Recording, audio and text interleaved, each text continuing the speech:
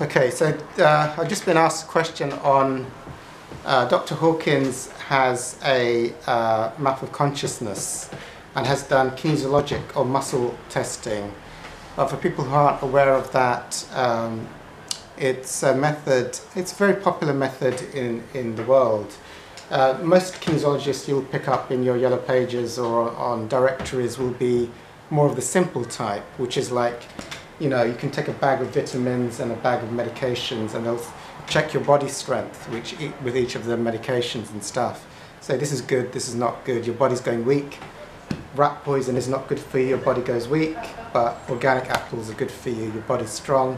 So carry on taking those and stop taking the rat poison. That's a joke, but anyway. But you'd get a clear yes, your body would stay strong with an organic apple, and if you put rat poison on your body would go weak. The acupuncture meridian's on there.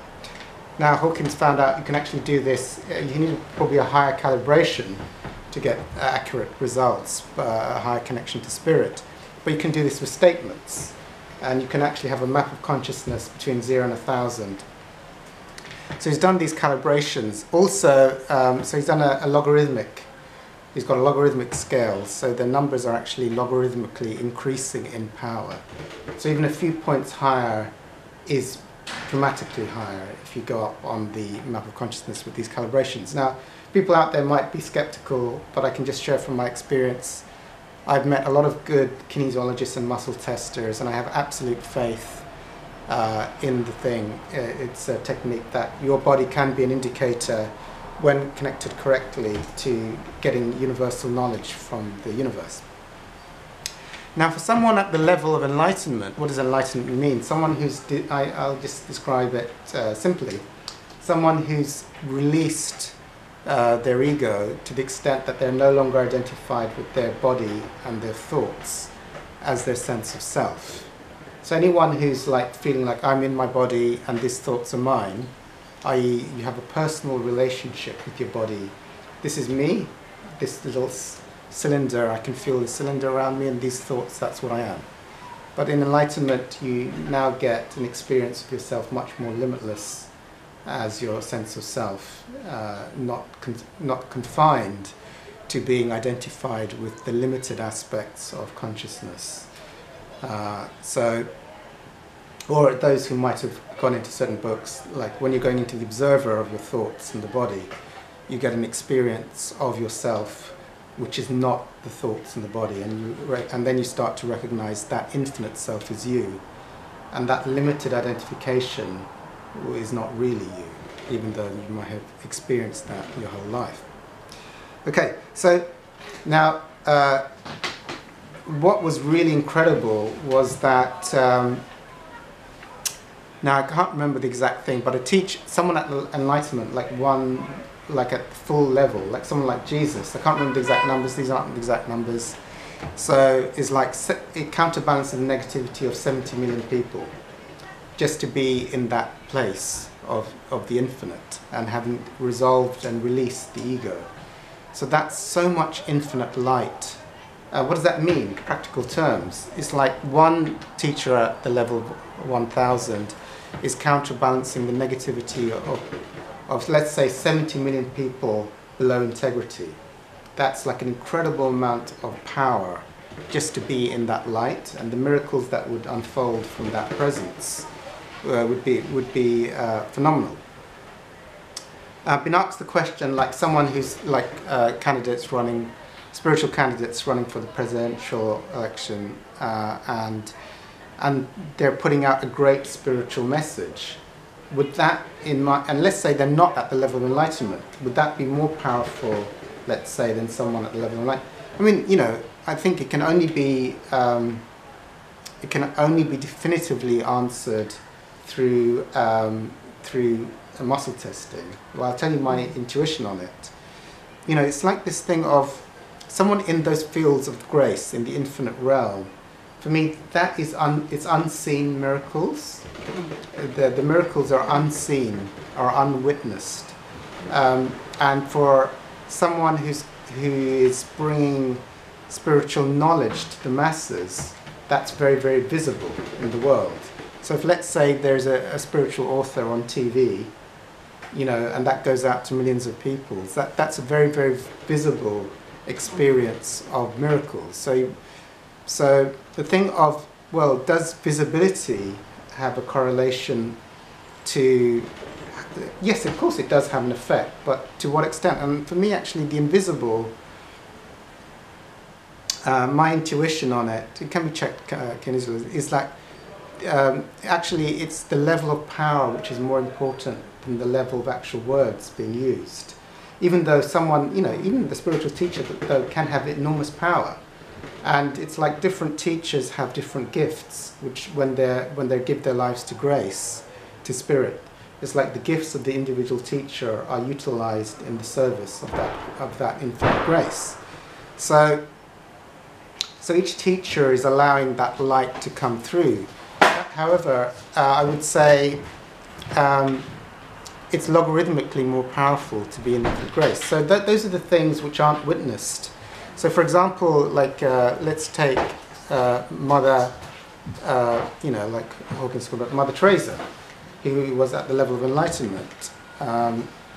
It's really, really, you know, like someone can come and be in their presence, and suddenly their cancer's gone the next day, but it's not really publicized or witnessed, or it's just a coincidental miracle. So for me, the thing of course, there's different levels of effect from someone. Like if someone's at a certain level and they're a great teacher, and that knowledge goes out, that will go out to a certain level of consciousness, and that will facilitate an enormous amount of change. But to be at the level of enlightenment, for me, is like that much power radiating out every moment that they're in there. For me, my intuition would be that would be more powerful than a teacher at a lower level for their life, if you look at their life. And that's the thing of, I would say, Dr. Hugh Len, I'm not sure of his actual calibration, but I think that's the power of the invisible, and that which is not really recognizable, even though it's been made recognizable. It's a very, very famous story. I mean, I'd say Dr. Hugh Len is a mystic, in my interpretation, someone who just clears the data. I would say he's more of a pure mystic rather than someone going out there spreading knowledge. He's the one who just sit there and just clear the data of the world and not really be so much one that wants to get huge visibility in the world. But just him clearing the data of a whole prison, just the prison files of a whole prison of violent inmates in Hawaii, I believe, and everyone getting well in that prison, them closing the prison down, without even meeting the prison. I'm sure he didn't want to. As I understood it, it was someone else who publicized him. It wasn't really him that sought the publicity. So that's the enormous power of just being in those mystical states. But for me, they're also logarithmic. Like, I go to the 12-step groups. 12-step groups are not calibrating at the level of enlightenment, but they're at they have great power in the world.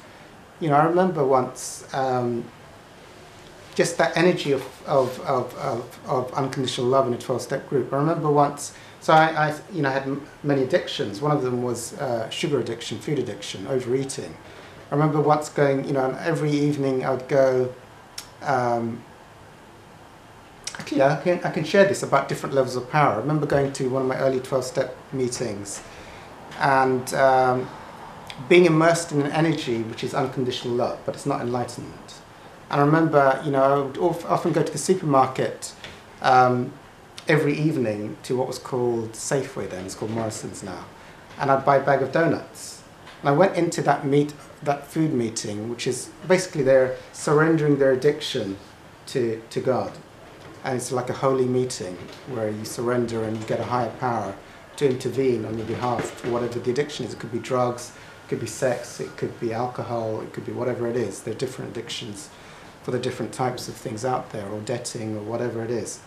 So, and then I went to the supermarket on autopilot and I couldn't pick up the bag of donuts. And I knew that was a miracle. I knew that was a miracle.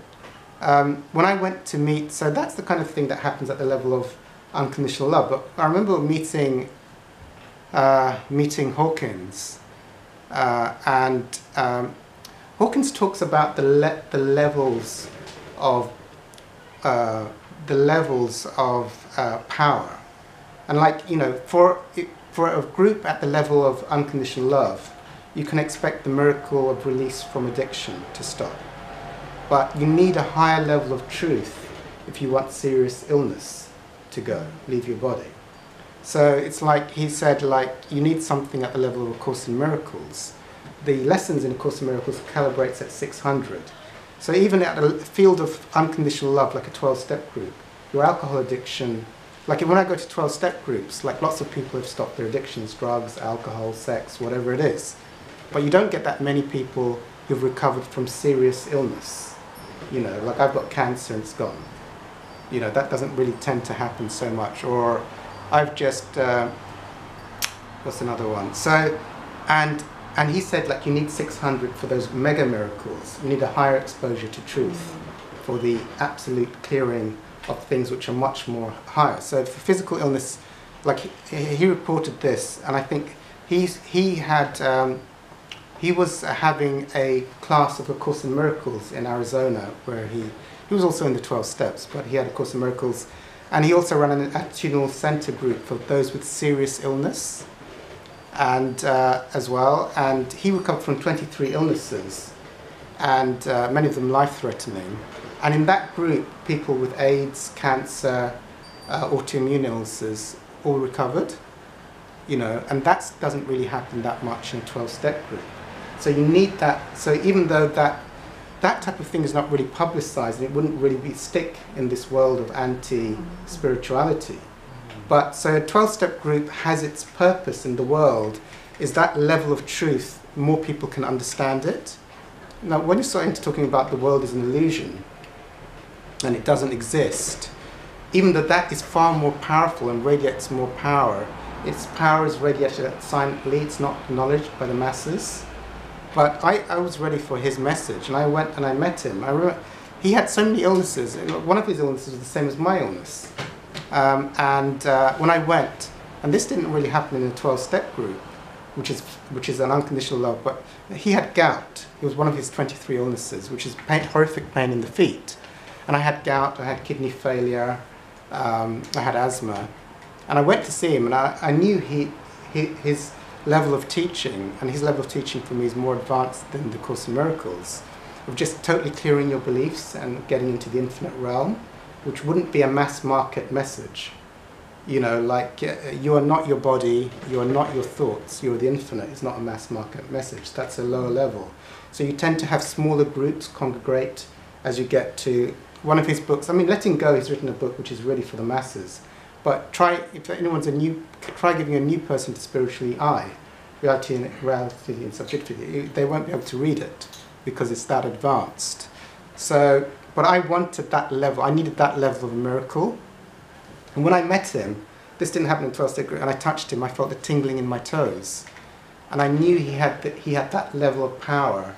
He had transcended things which you need at a high level of truth to dissolve, those level of illusions. So for me, it's a silent thing. It's a silent thing which can only be quantified through muscle testing, kinesiology. And I think, you know, each teacher serves in its own purpose. Like, some messages will go to the masses, and some teachers are very archaic and is not a mass market message. Even though I think there have been teachers that have made mass market, certain authors who have made mass market books and made advanced teachings accessible to the thing. So I think it can only be answered, but I think it is an exponential thing to be in those very high levels.